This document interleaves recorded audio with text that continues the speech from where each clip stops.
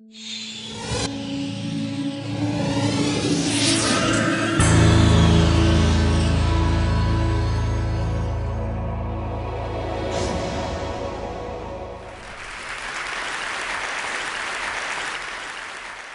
want to start with a game, okay? And to win this game, all you have to do is see the reality that's in front of you as it really is, all right? So we have two panels here of colored dots, and one of those dots is the same in the two panels, okay? And you have to tell me which one. Now, I'll narrow it down to the gray one, the green one, and say the orange one. So by a show of hands, we'll start with the easiest one. Show of hands, how many people think it's the gray one? Really? Okay. How many people think it's the green one? And how many people think it's the orange one? So pretty even split. So let's find out what the reality is. Here is the orange one. Right? Here's the green one.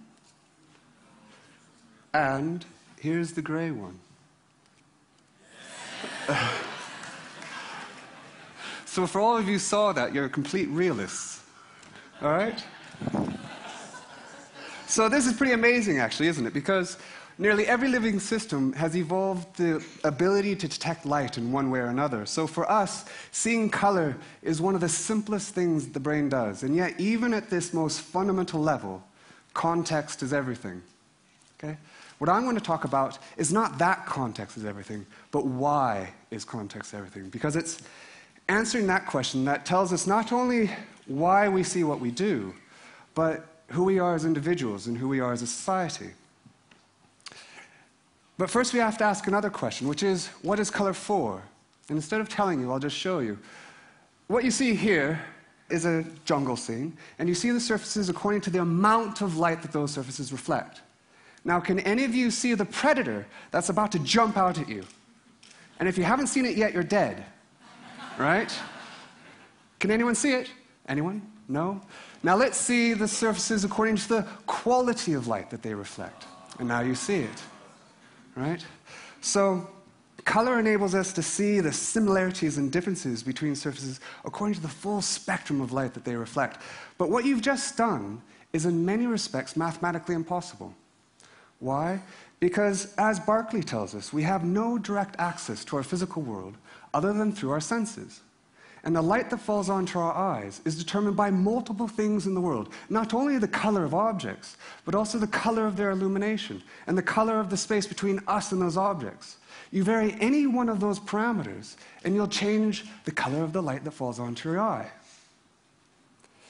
This is a huge problem because it means that the same image could have an infinite number of possible real-world sources. So let me show you what I mean. Imagine that this is the back of your eye, okay? And these are two projections from the world. They're identical in every single way. Identical in shape, size, spectral content. They are the same as far as your eye is concerned.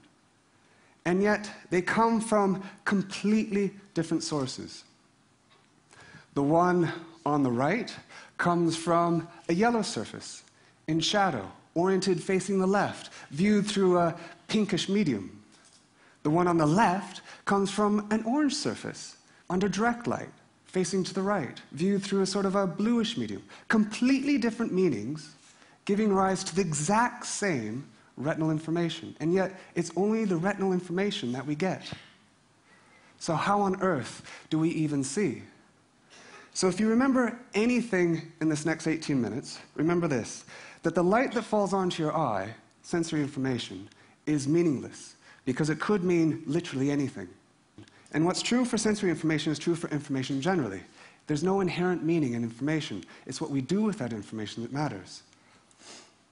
So how do we see? Well, we see by learning to see. So the brain evolved the mechanisms for finding patterns, finding relationships in information, and associating those relationships with a behavioral meaning, a significance, by interacting with the world. We're very aware of this in the form of more cognitive attributes, like language. So I'm going to give you some letter strings, and I want you to read them out for me, if you can.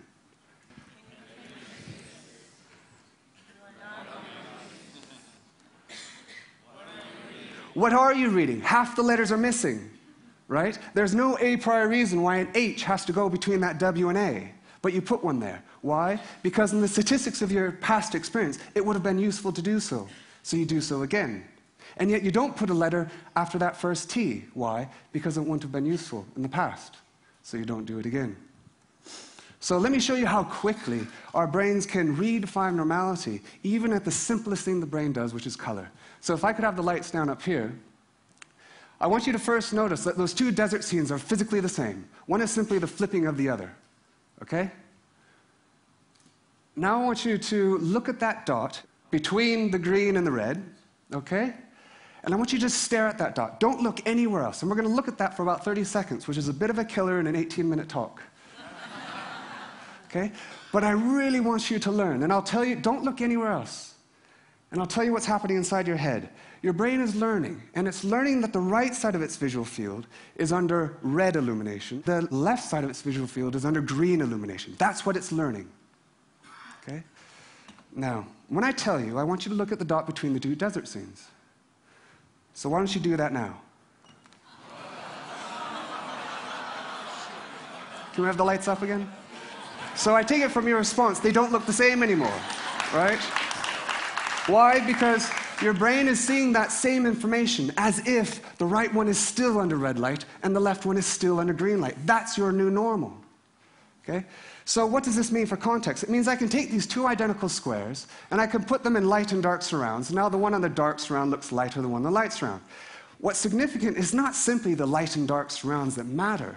It's what those light and dark surrounds meant for your behavior in the past. So I'll show you what I mean. Here we have that exact same illusion. We have two identical tiles on the left, one in a dark surround, one in a light surround, and the same thing over on the right. Now what I'm going to do is I'm going to reveal those two scenes, but I'm not going to change anything within those boxes, except their meaning, and see what happens to your perception. Notice that on the left, the two tiles look nearly completely opposite, one very white and one very dark. Right? Whereas on the right, the two tiles look nearly the same. And yet, there is still one on a dark surround and one on a light surround. Why? Because if the tile in that shadow were in fact in shadow and reflecting the same amount of light to your eye as the one outside the shadow, it would have to be more reflective, just the laws of physics. So you see it that way. Whereas on the right, the information is consistent with those two tiles being under the same light. If they're under the same light, reflecting the same amount of light to your eye, then they must be equally reflective. So you see it that way. Which means we can bring all this information together to create some incredibly strong illusions. This is one I made a few years ago. And you'll notice you see a dark brown tile at the top and a bright orange tile at the side. That is your perceptual reality. The physical reality is that those two tiles are the same. Here you see 4 gray tiles on your left, 7 gray tiles on the right. I'm not going to change those tiles at all, but I'm going to reveal the rest of the scene and see what happens to your perception. The 4 blue tiles on the left are gray. The 7 yellow tiles on the right are also gray. They are the same, okay? Don't believe me? Let's watch it again. What's true for color is also true for complex perceptions of motion. So here we have, let's turn this around, a diamond. And what I'm going to do is I'm going to hold it here and I'm going to spin it. And for all of you, you'll see it probably spinning this direction. Now I want you to keep looking at it, move your eyes around, blink, maybe close one eye, and suddenly it'll flip and start spinning the opposite direction. Yes? Raise your hand if you got that. Yes? Keep blinking. Every time you blink, it'll switch. Right? So I can ask you, which direction is it rotating? How do you know? Your brain doesn't know because both are equally likely. So depending on where it looks, it flips between the two possibilities. Are we the only ones that see illusions? The answer to this question is no.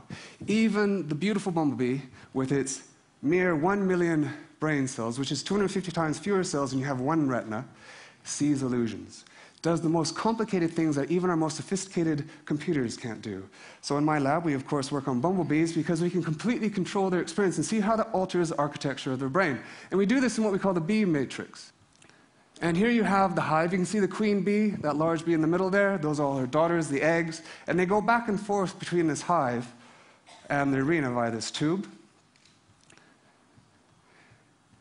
And you'll see one of the bees come out here. You see she has a little number on her? Yeah, there's another one coming out. She also has a number on her. Now, they're not born that way, right? We pull them out, put them in the fridge, and they fall asleep. And then you can superglue little numbers on them, right? And now in this experiment, they get a reward if they go to the blue flowers. Okay, and they land on the flower. They stick their tongue in there, called a proboscis, and they drink sugar water. Now she's drinking a glass of water that's about that big to you and I. We'll do that about 3 times and then fly. Right? And sometimes they learn not to go to the blue, but to go to where the other bees go. So they copy each other. They can count to 5. They can recognize faces. And here she comes down the ladder, and she'll come into the hive, find an empty honey pot, and throw up. And that's honey. Okay?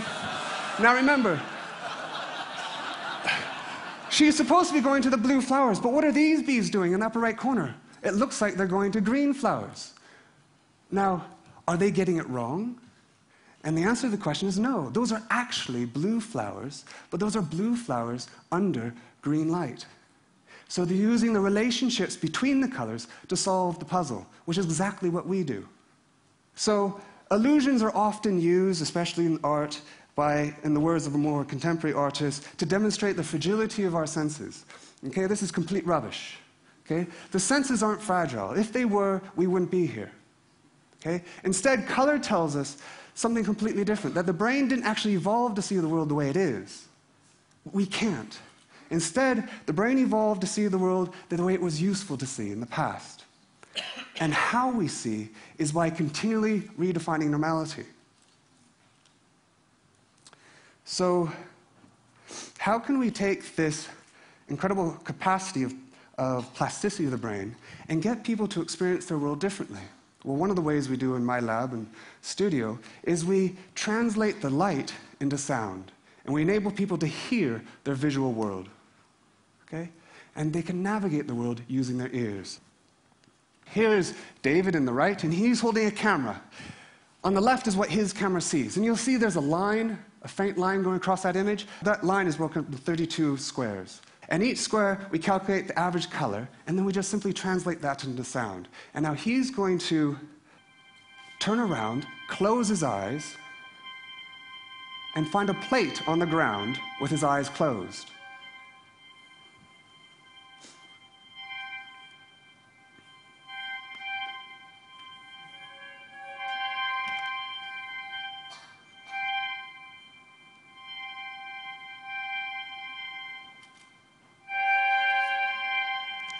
He finds it. Amazing, right? So not only can we create a prosthetic for the visually impaired, but we can also investigate how people literally make sense of the world. But we can also do something else. We can also make music with color. So working with kids, they created images, thinking about what might the images you see sound like if we could listen to them. And then we translated these images. And this is one of those images. And this is a 6-year-old child composing a piece of music for a 32-piece orchestra. And this is what it sounds like.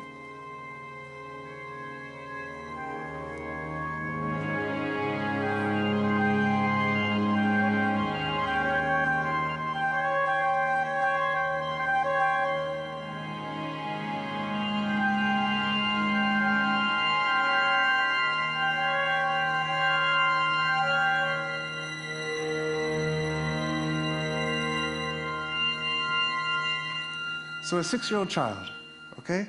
Now, what does all this mean? What this suggests is that no one is an outside observer of nature, okay? We're not defined by our essential properties, by the bits that make us up. We're defined by our environment and our interaction with that environment, by our ecology. And that ecology is necessarily relative, historical, and empirical, right? So what I'd like to finish with is this over here, because what I've been trying to do is really celebrate uncertainty, because I think only through uncertainty is there potential for understanding. So if some of you are still feeling a bit too certain, I'd like to do this one. So if we have the lights down, and what we have here. Can everyone see 25 purple surfaces on your left and 25, call it yellowish surfaces on your right? So now what I'm going to do, I'm going to put the middle 9 surfaces here under yellow illumination by simply putting a filter behind them. All right? Now you can see that changes the light that's coming through there, right? Because now the light's going through a yellowish filter and then a purplish filter. And I'm going to do this opposite on the left here. I'm going to put the middle 9 under a purplish light, okay? Now, some of you will have noticed that the consequence is that the light coming through those middle 9 on the right, or your left, is exactly the same as the light coming through the middle 9 on your right. Agreed? Yes? Okay, so they are physically the same. Let's pull the covers off. Now remember, you know that the middle 9 are exactly the same. Do they look the same? No.